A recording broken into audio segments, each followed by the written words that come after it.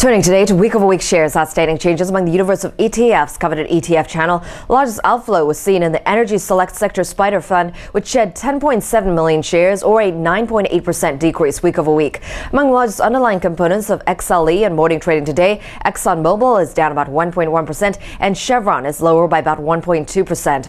And on a percentage change basis, the ETF with the largest outflow was the iShares S&P Target Date 2025 Index Fund, which lost 400,000 of its shares for a whopping 42.1% decline in outstanding shares. This is Sayoko Murase for PassFail.com, taking you behind the ticker.